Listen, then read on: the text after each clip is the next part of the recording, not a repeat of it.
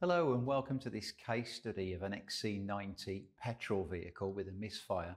And it's a case study with no real conclusion but concise diagnosis. So it's all about how we use Pico to diagnose these problem vehicles and be able to present accurate results to our customer so they can make an informed decision, because diagnosis ends once dismantling begins. So we need to know exactly what we're looking for, based on our test results, based on knowledge and experience. A training, of course, it all forms part of this delivery that we can hand over to the customer.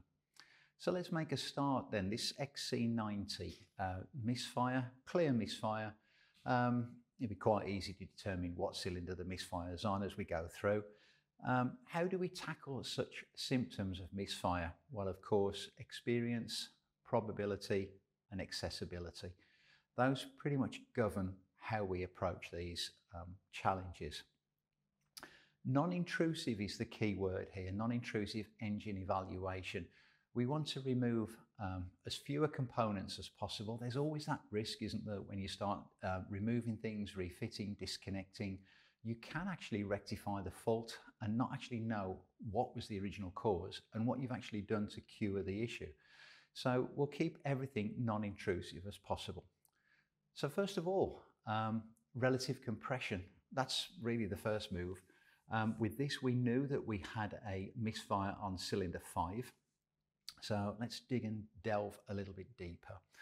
So we have to check the condition of the 12-volt battery. We want to spin this engine to carry out a relative compression test. And you'll see here in these test results, on this occasion, the battery failed. So before we even start, we've got a repair bill of at least £100+ to replace the battery. Now, that may or may not influence the customer's decision. And as we go on, we'll see why. Think about, let's say, if it's a spark plug that's the cause of the misfire. That's fairly straightforward, and I think a customer would probably go for that and a new battery.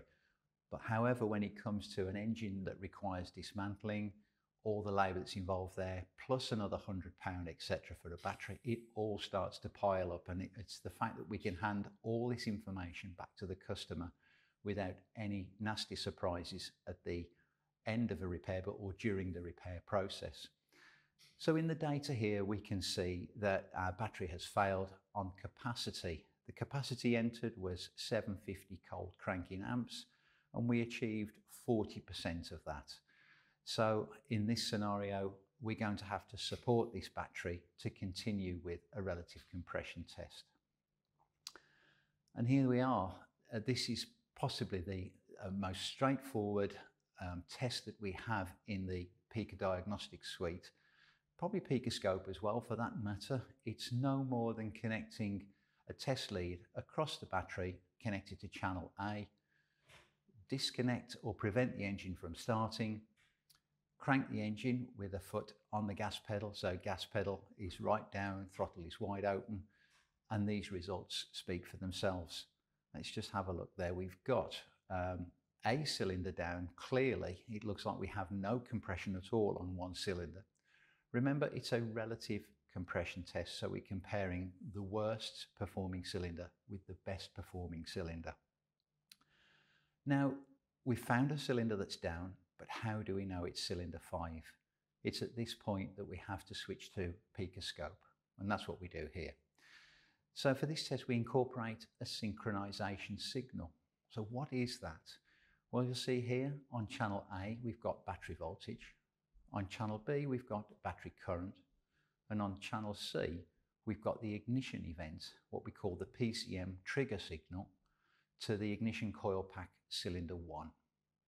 Now we can also use the coil on plug probe as well. It's whichever is easier. I certainly like using the PCM trigger signal because we have a hands-free signal there. We don't have to hold the coil on plug probe or tape it in position. We've got a good connection. Right, based on the firing order, which on this was a 6-cylinder, it's 153624, we're going to have a look at, well, see if we can confirm if cylinder 5 is our offender. So let's have a closer look. So here on the left is the zoomed out or the full image, and on the right hand side we have zoomed in and we have hidden channel A. So what we've got now is channel B against channel C. Now look at the alignment on channel C. Channel C aligns with a peak that we know is a compression peak. It's a high current ramp from cylinder 1.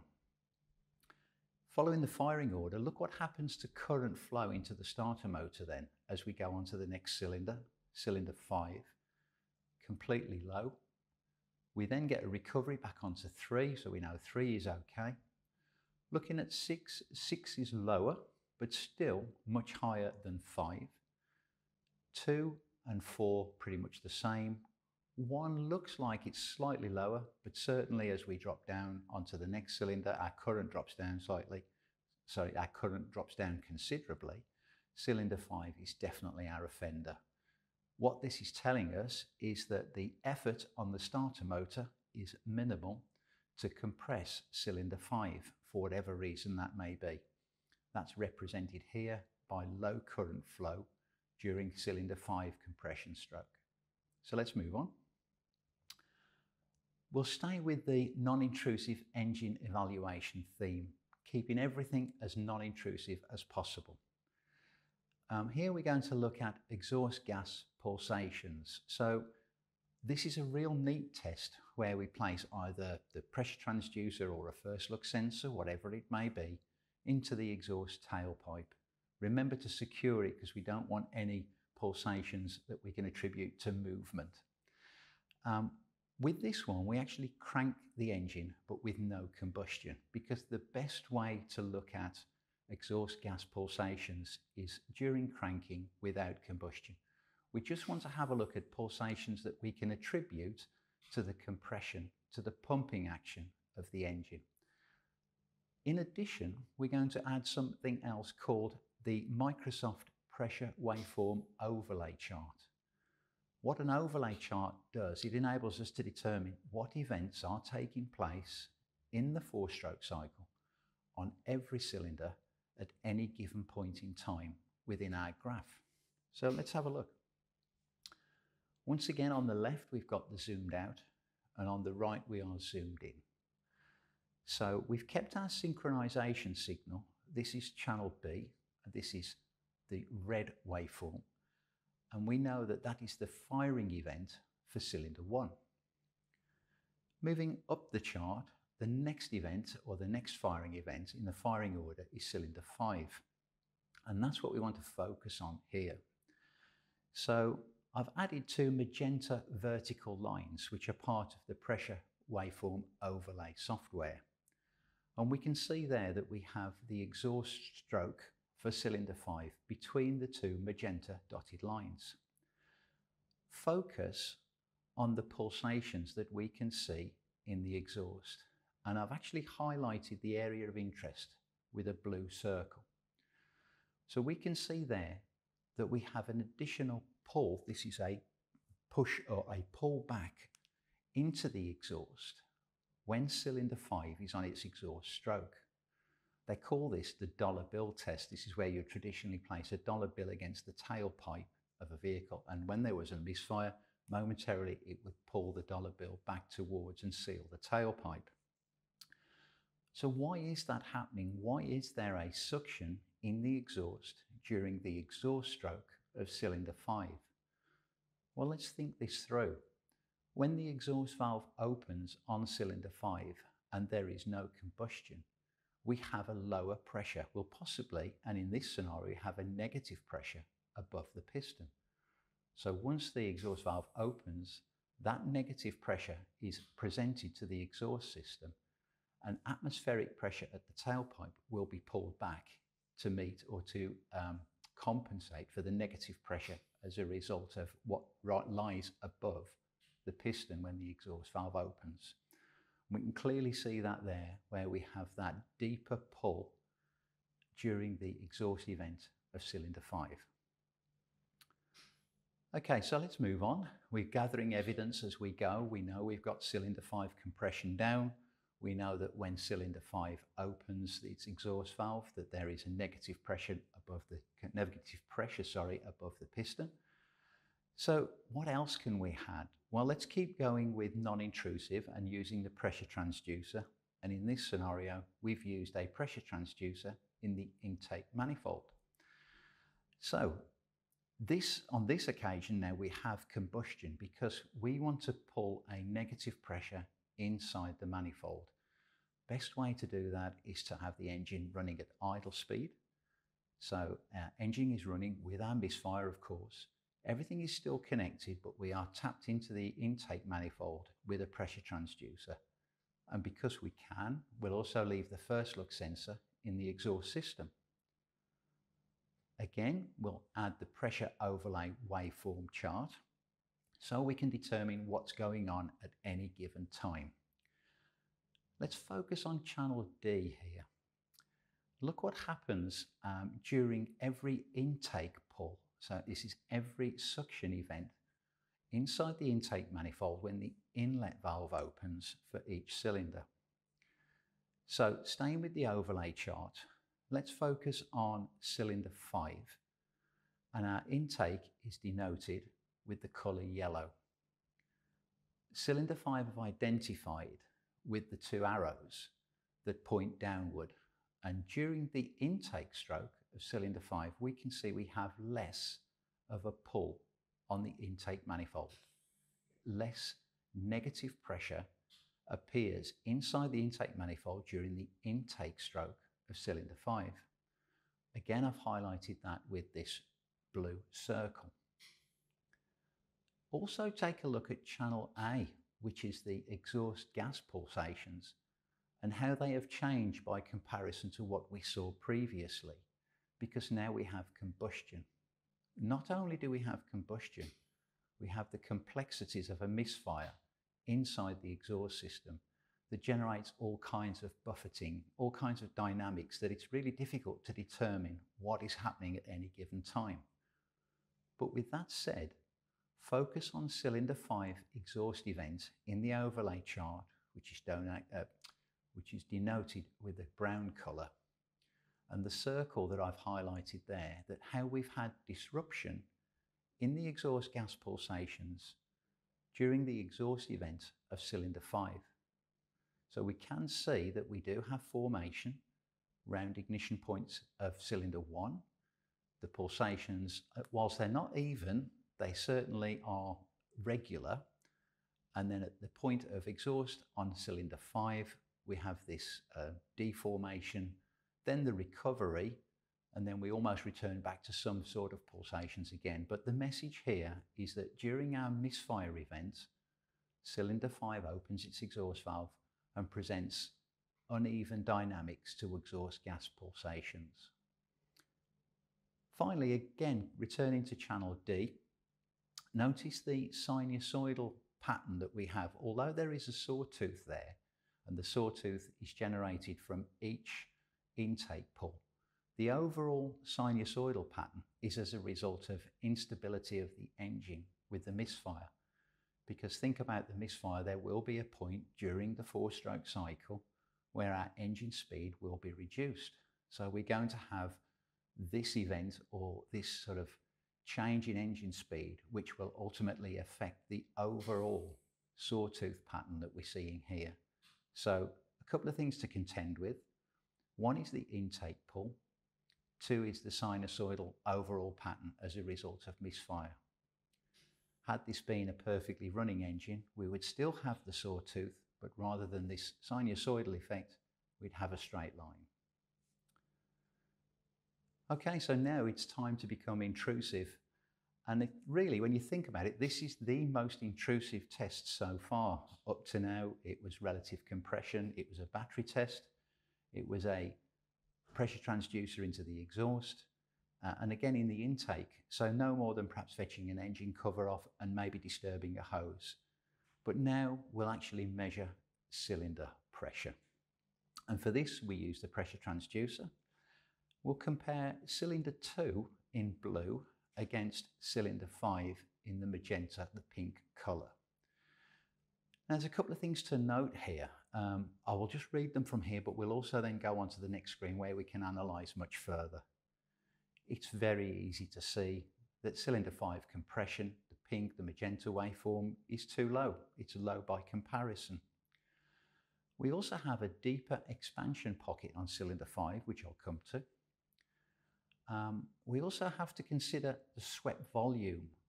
Let us go on to the next waveform so I can actually analyze this with much more detail. So starting with in-cylinder analysis, let's have a look at the waveform within PicoScope 7. It's clear to see, isn't it, straight away that cylinder 2, the blue waveform, is much higher for peak compression than cylinder 5, the pink waveform. What we are interested in initially is peak pressures, that they are even. So across every peak pressure event, we want to see that the peaks all align. Any sort of deviation from peak pressure suggests that we may have poorly seated valves. Don't be too alarmed by the fact that compression is down at 5 bar for the good cylinder. Remember, this vehicle is idling, so we are at about 800 RPM, but the throttle is closed, which means the engine is starved of air. So if we can't pull air in, we can't compress, hence we have low compression. Moving along to symmetry, the compression towers, look at the magenta one here. Notice how the rising pressure in terms of the distance between the peak, the rising pressure and the zero phase ruler on the rising section compared to the falling section is much wider.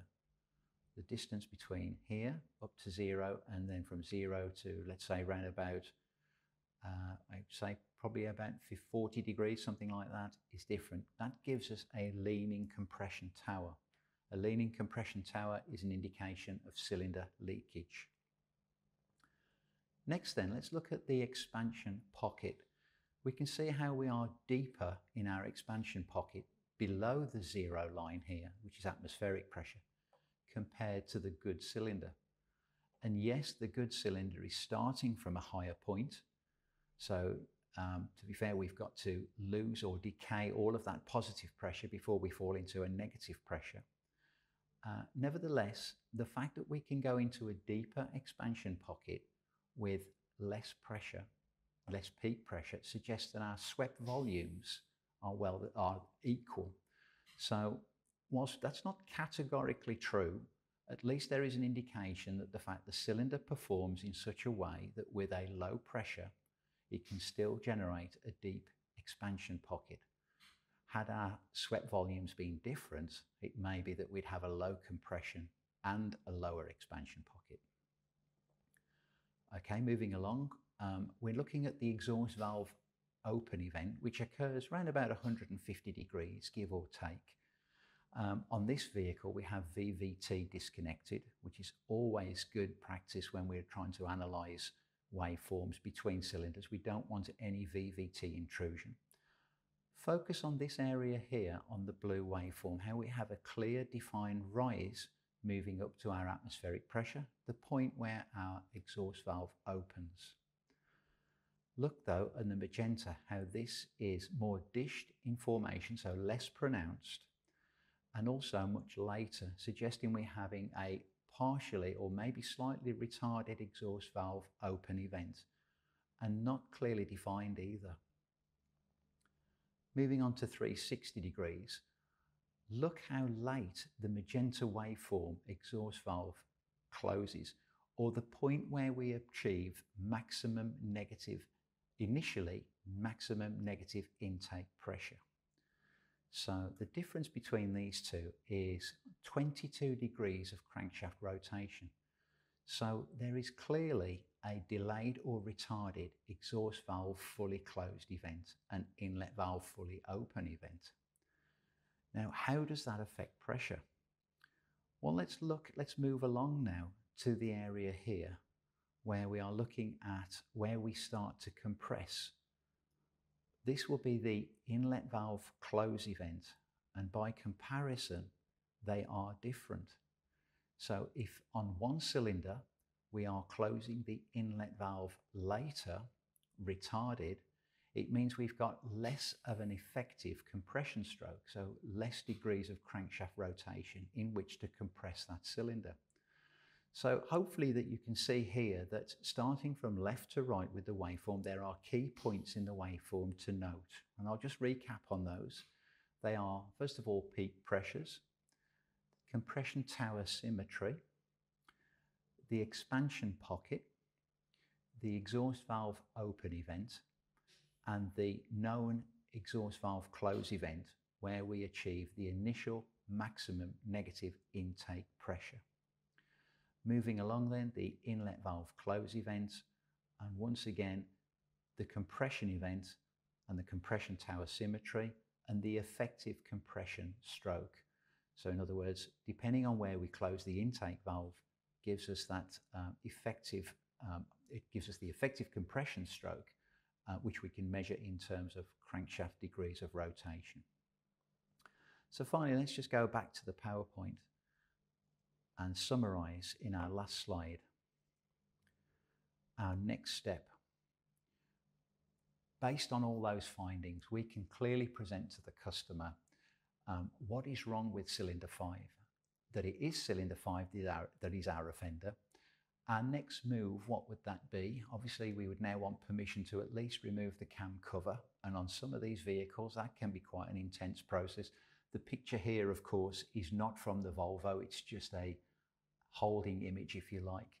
But for example, if this is direct petrol injection, you've got all that to contend with.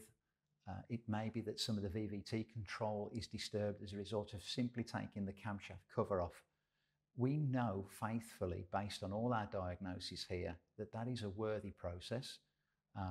It is based on conclusive diagnosis that we've captured and stored and saved and can present.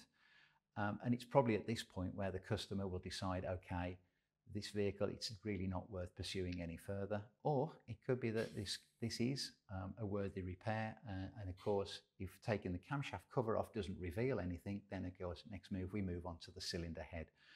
My gut feeling on this one, because of that delayed exhaust valve open and close event, and the difference between the effective intake and compression stroke, I would most certainly be looking at camshaft followers, camshaft profile, hydraulic lifters, anything that is controlling valve gear. I think that's a worthy check, along with oil pressure as well. Remember, if this is hydraulic lifters, then oil pressure comes into play too. All right, I hope that helps, and yeah, thank you for watching.